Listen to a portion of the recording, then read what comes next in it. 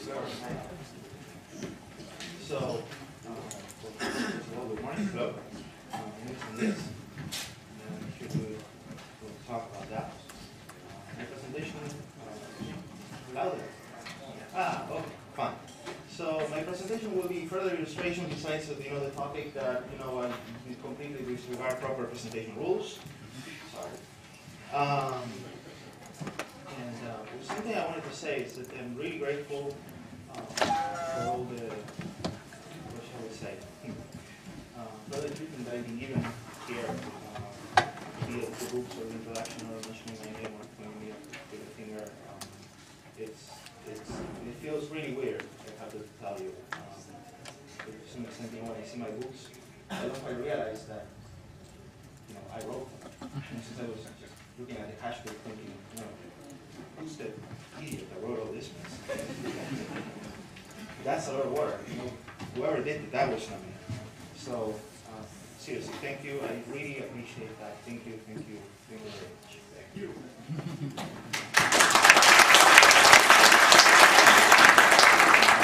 Wow. All right. Well, hopefully this will live to that expectation. All right. So, basically, that fast. Okay. So let's take a look at SUnit. I'm sure everybody's familiar with SUnit, particularly you. So, as you know, basically what happens with SUnit is that when we run a test, we get this test result that has these instances of test case categorized by passes, failures, and errors. And basically what that is telling us is that a particular test selector costs something along the lines of self-assert true, and failures call something along the lines of self-assert false, and the other ones just blew up. Now, this may work okay in most circumstances, but I was faced with a problem because I had to write a test tool for hash functions. And at that point, I realized, well, but this doesn't really fit anymore because this is more or less how the hash analysis tool works. So the hash, you run some calculations, and the result you get is much more rich than basically true, false, or exception. Because now you have that a particular data set was analyzed with a particular hash function, and that goes under statistics, and here are the statistics, and so on. As you can see, that the result is much more rich than the SUnit result. So I wrote a tool for this, and we'll begin the talk by seeing what I saw with doing that. So what are these statistics things? Well, the statistics are calculated by this calculation objects. I'm not going to go into details as to what those are, but to give you an idea, that's what's going on. So different types of calculation objects calculate different results about this hash function applied to a particular data set. And the thing is, well, the distribution calculations are interesting because there are many ways in which you can calculate these things. For example, you could go and accumulate your hash buckets, counting, well, what objects happen to cause a particular hash value to appear. Like, for instance, over there, D1 and D2 cause the hash value 1, and D4 hash value 4, and so on. But also, well, that is interesting to see what objects cause these hash values to appear, and that's how you can fix collisions and all that. Well, if you're not interested in that, then it's easier to just keep account of small integer counts. Then you don't have to keep another collection, and there's less allocation and so on. And the next thing would be to avoid to have to write the same calculations twice. One for this data structure, and another one for this other data structure. Because sometimes you just want to go fast. So instead of doing that, something new appears that is not present in SUnit. And this is an evaluation context.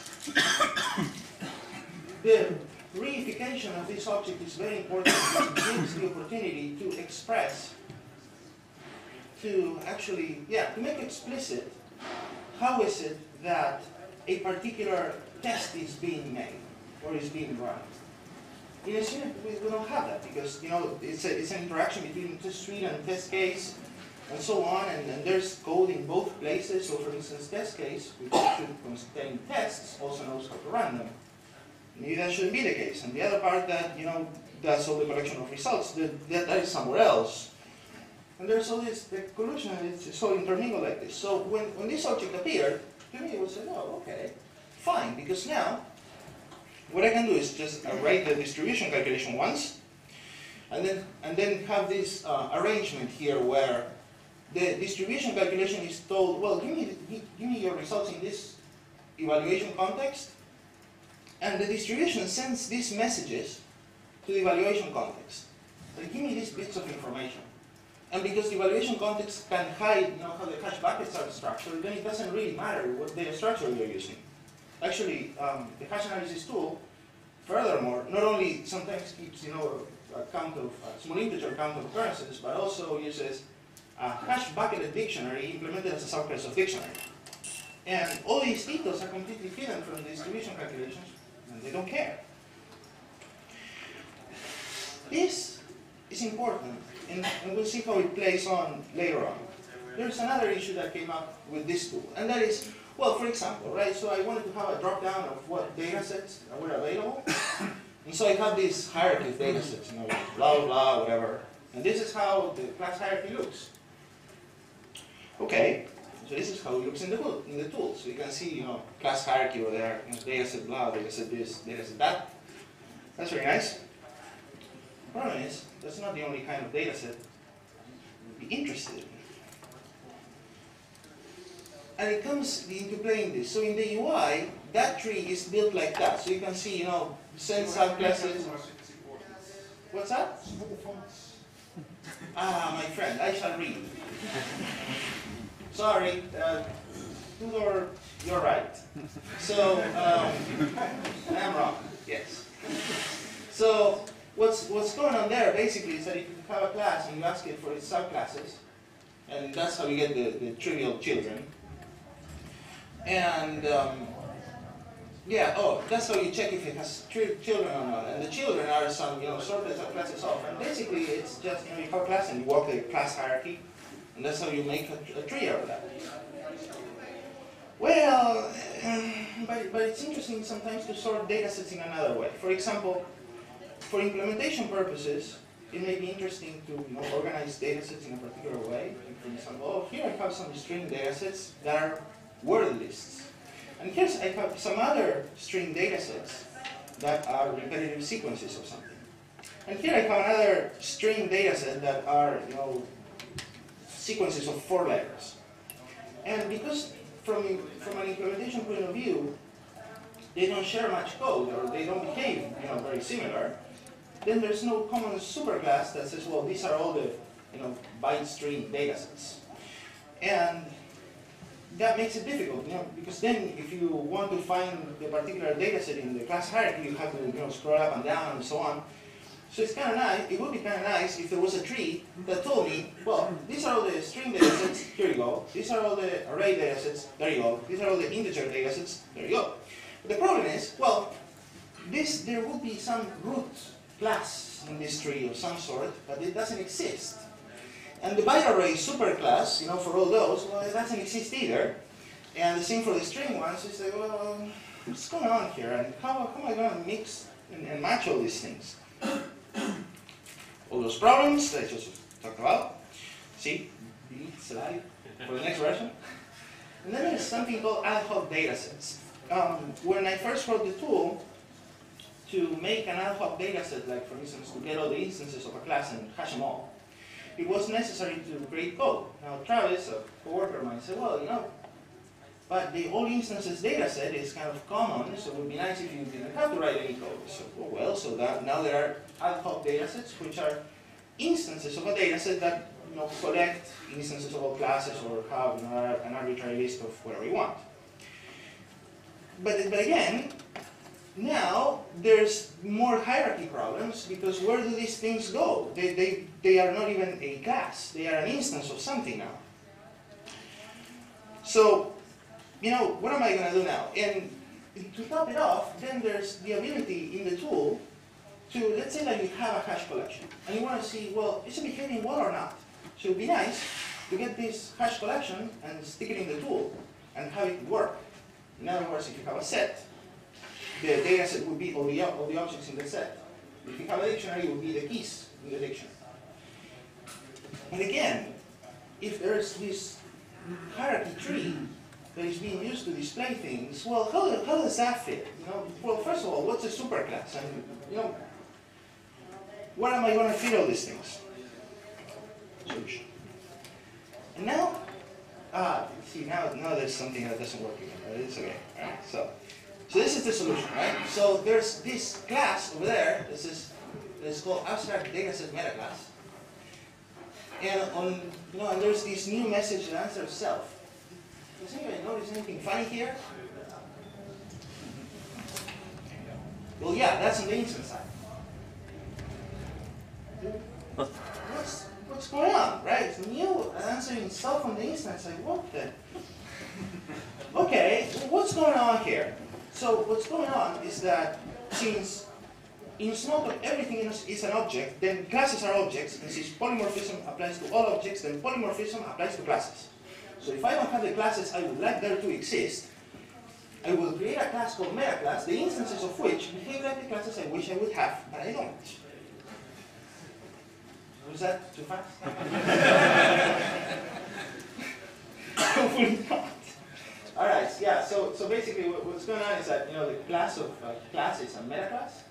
So this is something that behaves like a meta class in that its instances create something that behaves like a class. That's why there's new on the instance side of meta class.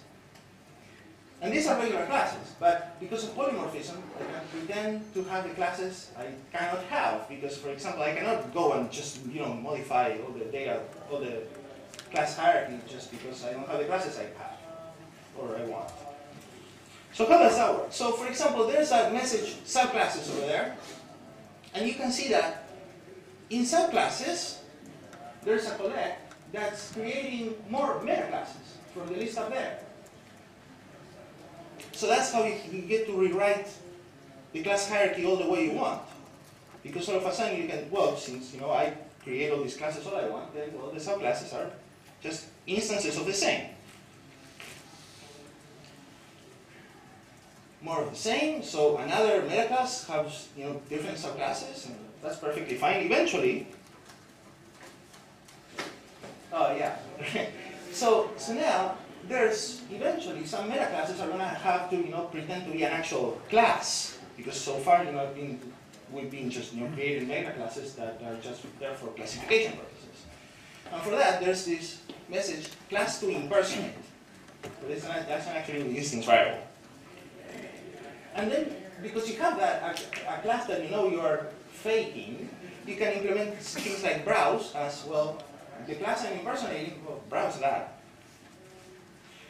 And you can also do subclasses. And eventually, there's a class that actually represents one of these instances that represented, a hash collection in the hash analysis tool, or a collection of all instances of something in the hash analysis tool. And for that, there's this if meta classes with.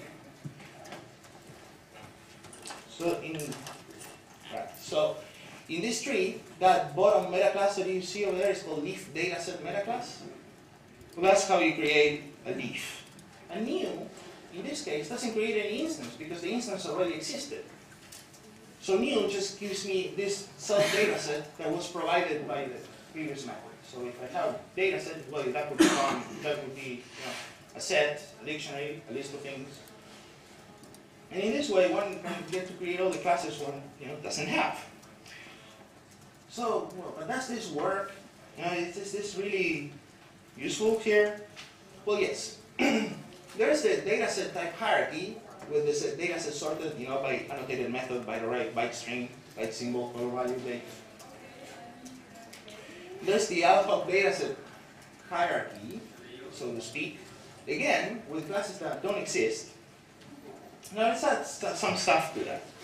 So, for example, if you inspect Smalltalk, you get this inspector on the dictionary, and then there's this menu item that says adopting hash analysis tool, and that brings the Smalltalk, the dictionary, into the hash analysis tool as a dataset, as a leaf meta class, the instance of which is that dataset. And we can also do other things, such as, for example, you can add an ad hoc dataset, which could be the all instances of association, and it lives there in that lovely tree, all with pretending to be subclasses and everything else. And it works, you know, you get the results. So all that is good. So this was what I learned with the hash analysis tool. And then I didn't consider this to be much related to SUnit, you know, because this was much like custom work. But there was more. I wrote, over many years, extensions to SUnit. I started with SUnit validation, and which Leandro talked about last year. And I also did SUnit benchmarks. In order to do this, I'm just going to go briefly over them in just a moment. In order to do this, I had to have a refactor of this unit that was more amenable to change. And well, what do we mean by that? So I have this unit VM, and that's a refactor of unit. So what kind of changes are we talking about? Well, for example, there's cases in a unit where that test suite class is repeated in all these methods, so it's referencing every single of these methods. Now, that may not seem like it's too bad, but the problem is that then you cannot refine by subclassing easier, or in an easy manner, because now let's say that for SUnit validation, I need another validation suite, another class of this suite, perhaps a subclass. Well, because that class is referencing all these methods, then the way to fix that would be to copy down the whole method. Because there's not a level of indirection there that allows change to occur.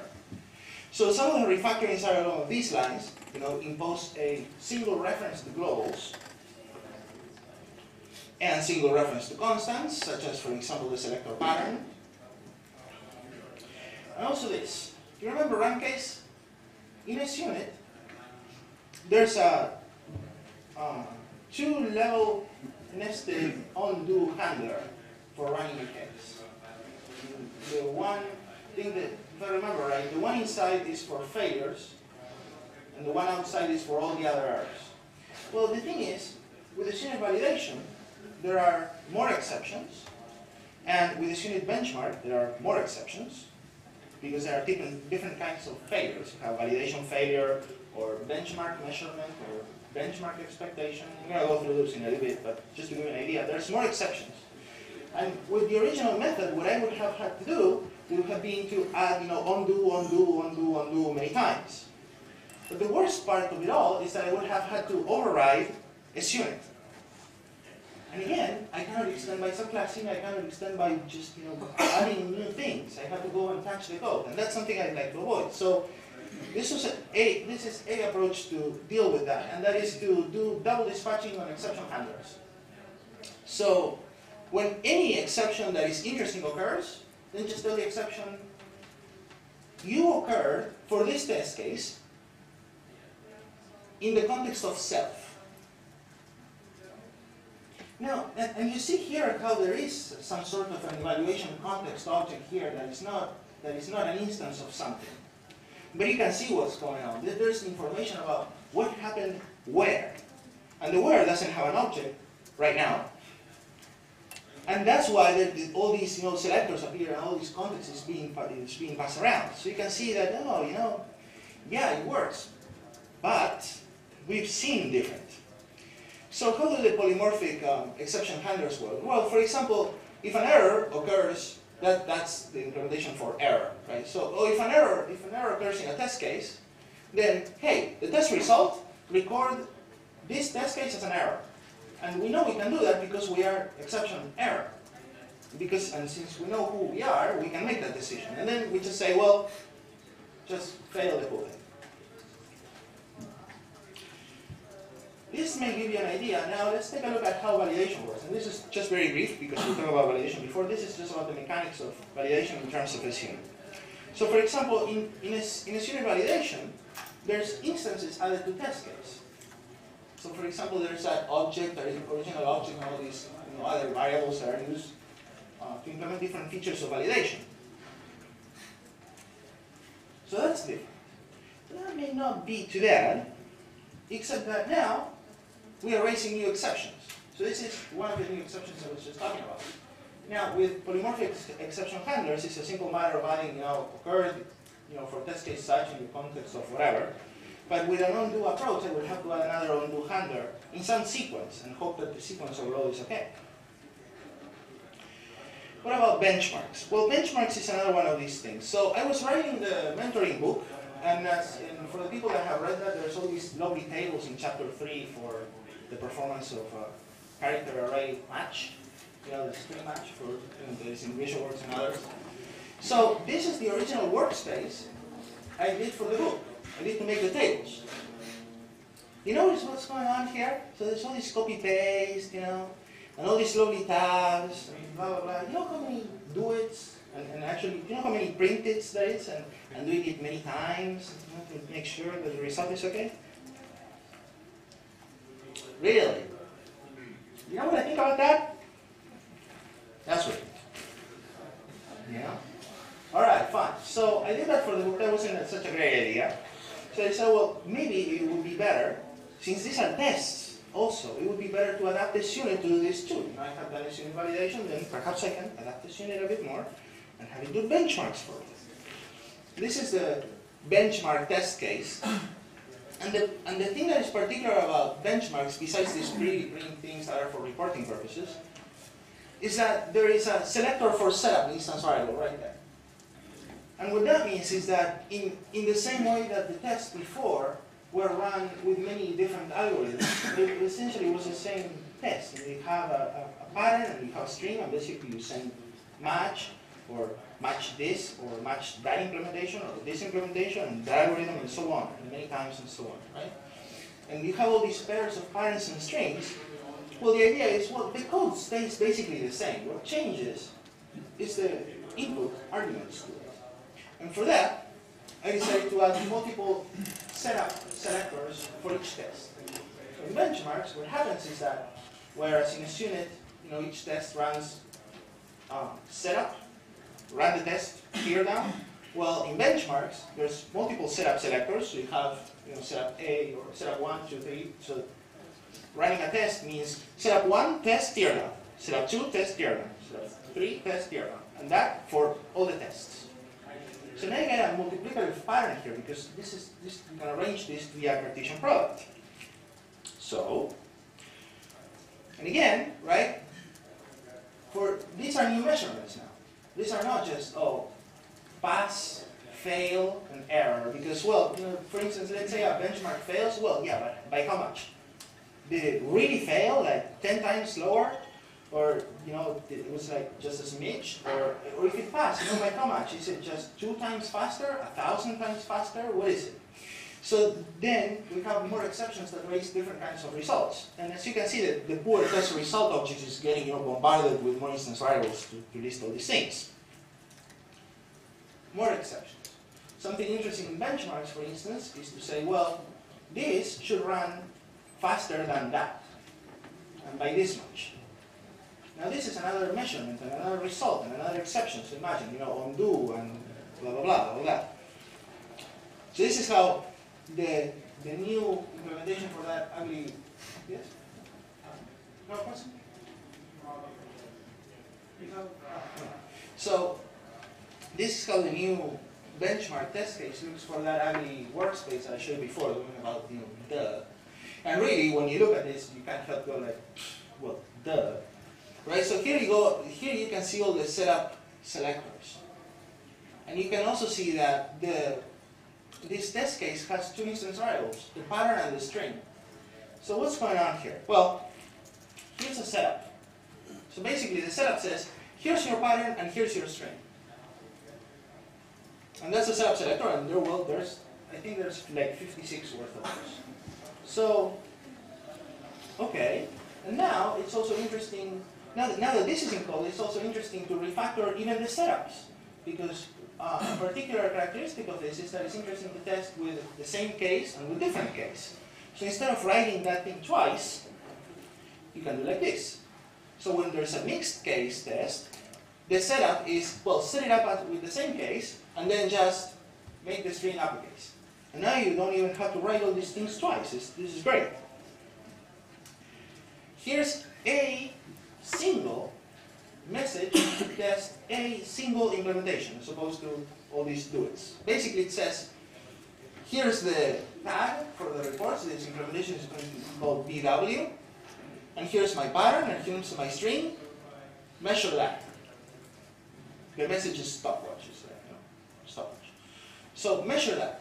Now we have one measurement test with 56 setup tests, setup selectors that have to be written only once. And if I have a different implementation, what happens? Well, there's another class that has a single message that sends a single different message and it has a single different tag. Big difference, as you can see, replacing times with a class is good. But there's something going on here. All of this lives in SUnit and there has to be all this work and all this adaptation and just you saw the code, that didn't have an explicit evaluation with context for what's going on and so these parameters being passed around, etc. Well, it would be nice to get rid of that, and there's more than that. For example, besides extending it, that it can be difficult at times, there's the thing that, well, many people implement logging facilities for SUnit, and they are all different. And while I have not checked every single one of them, chances are there are going to be modifications on top of SUnit code. So now they're not compatible with each other either. And, well, as we saw, SUnit VM and the hash analysis tool point to some of these deficiencies.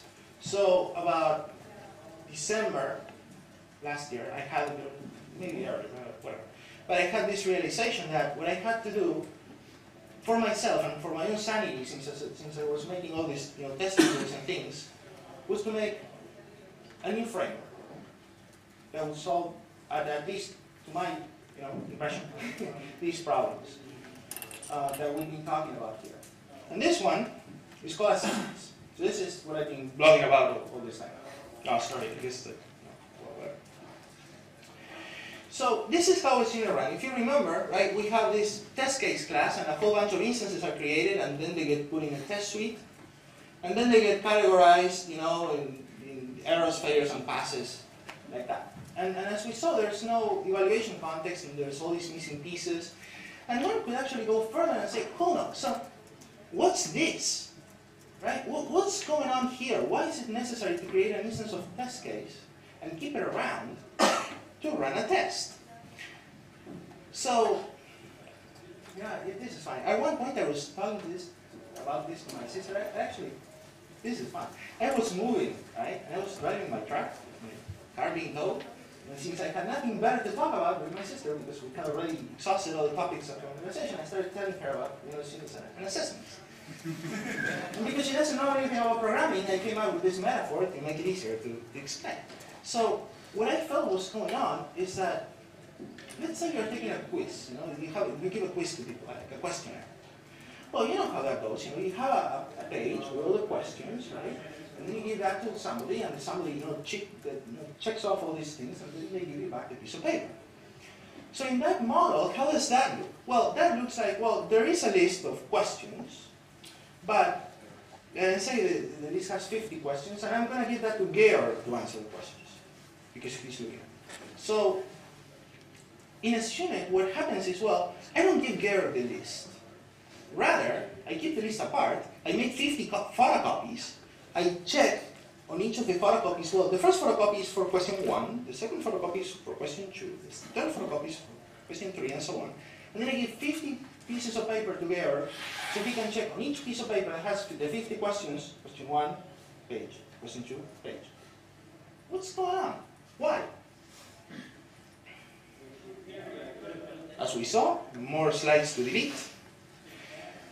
In assessments, it's slightly different. There is a checklist, which would be the equivalent of test case. And a checklist models the piece of paper with all the questions. So for instance, it models the idea of, these are the questions related to something. Or this is like questionnaire A. Or whatever. But they are not instantiated for the purposes of running. What is instantiated instead is this thing called a check. And a check is an object that models a single question. Then an assessment, which would be the equivalent of test suite, is a collection of checks. Now these checks, of course, know the checklist because they know how to run themselves and so on, but there's no longer the need to instantiate a checklist, just move a question around. in the same way that in SUnit, it was necessary to instantiate a test case to move a question around.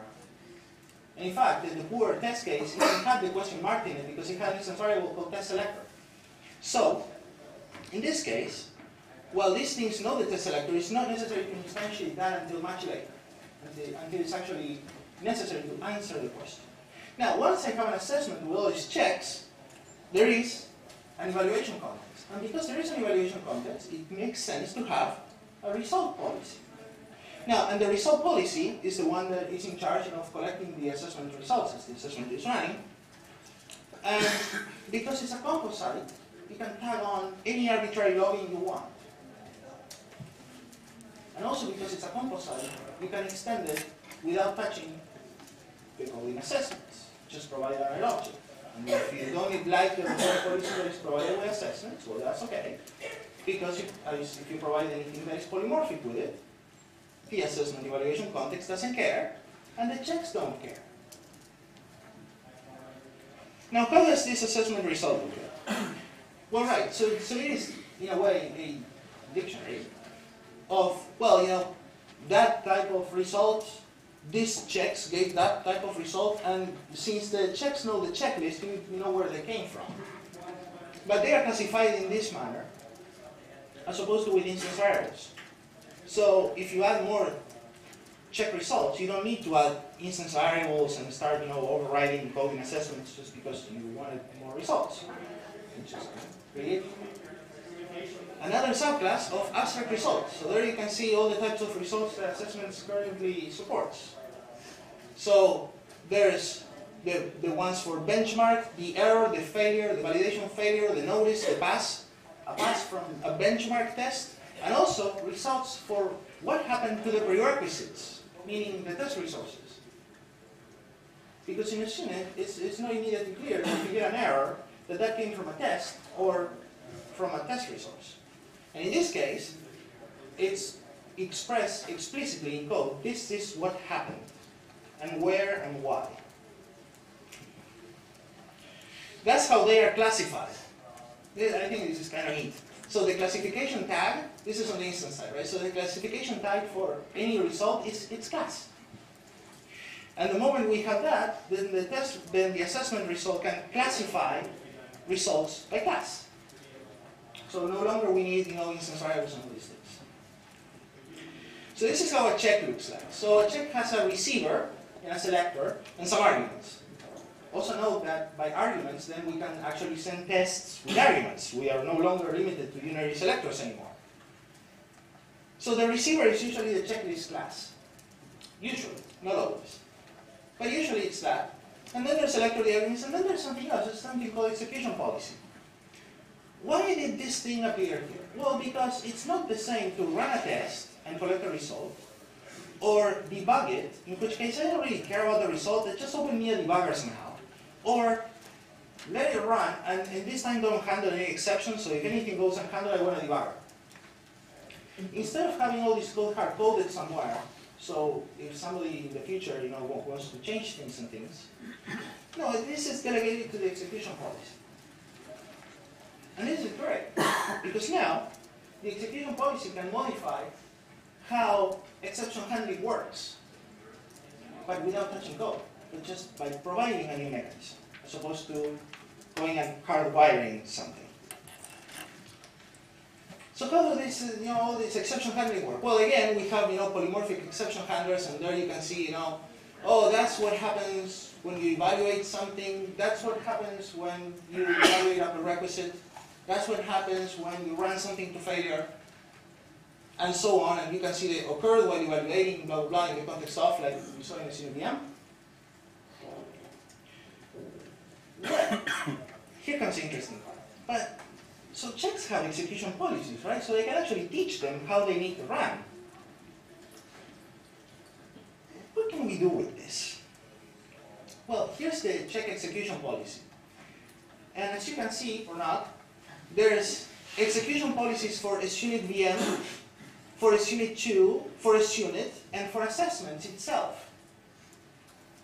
So this thing knows how to run tests in any of those frameworks. How can it do it? Because it implements exactly what messages need to be sent to accomplish what. And now that this is pluggable, one can go and make a new subclass of it and say, well, here's how you run tests in this framework. Here's how you run tests in this framework. So if you're in SUnit, that's right. If you're in SUnit, I'm sorry for you. Couldn't help it, sorry. So if you're in SUnit, create an instance of the receiver of the check. First, send it setup, then send it the selector with no arguments, because in this case, tests don't take any arguments, and then send it tier down. And furthermore, you can actually teach it how to react to different exceptions. So for example, well, we'll see an example here. So here's how you run a check by default.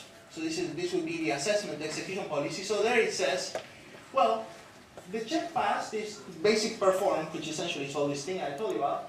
And then if it didn't pass, then to that. And if it passed, then raise a pass notification.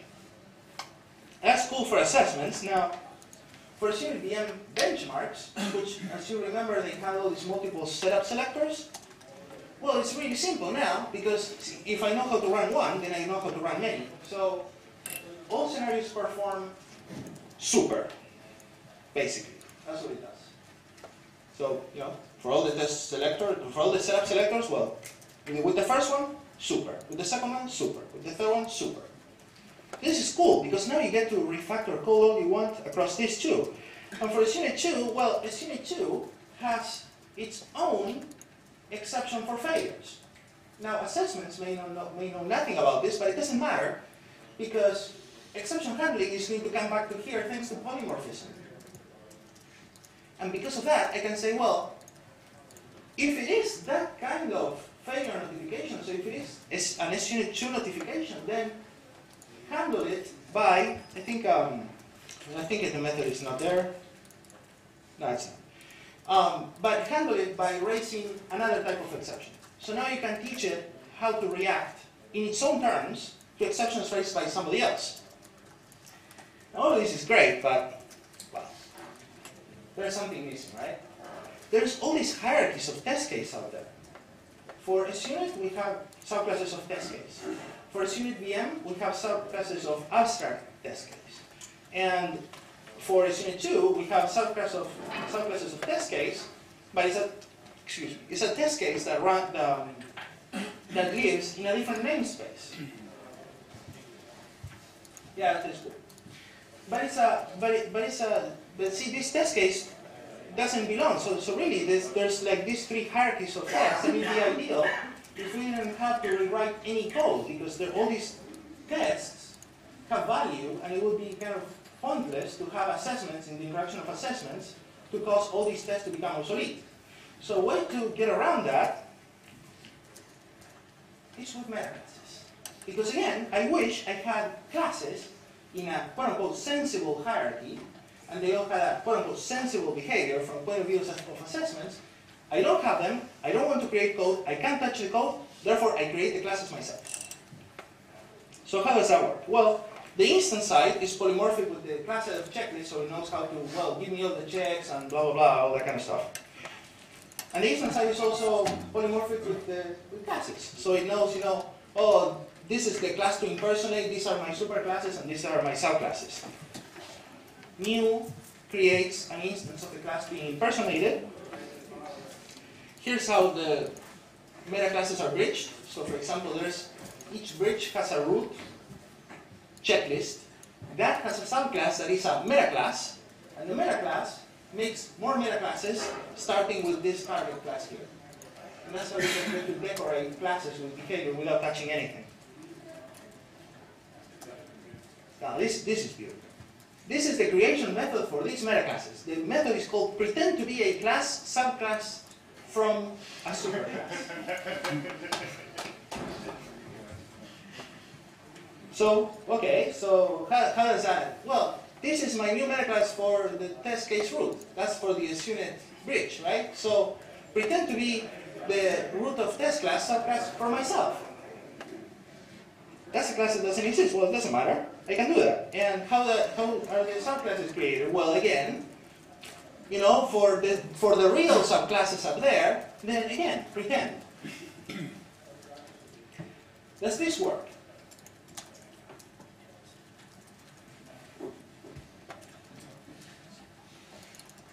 So here we have a checklist evaluator.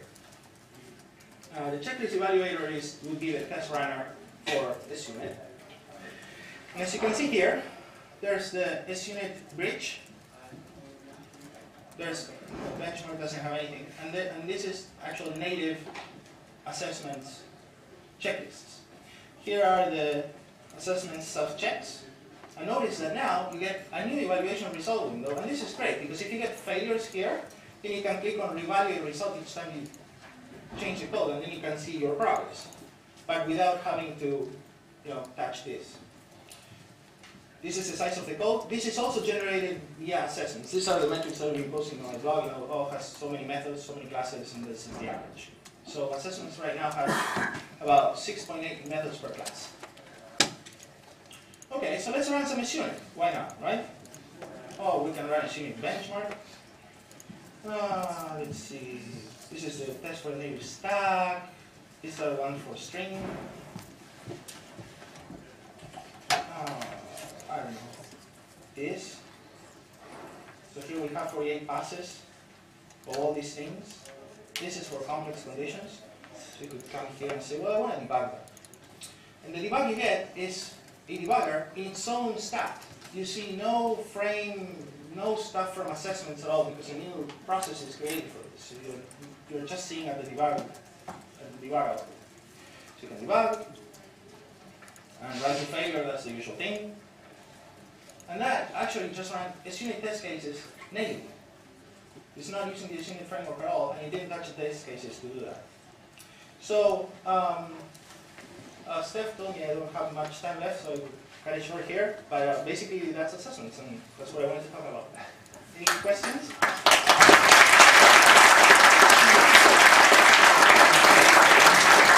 Or no questions? Is it the Facebook now? Yes, it's in the public store repository. The bundle name is assessments. What's that, sorry? The license. Feel free to use it. It's pretty much free. I don't care. I did it on my own time. I did it for myself. If you use it, great. If not, that's good too. I'm not a friend of licenses. I mean, I went through that enough with it.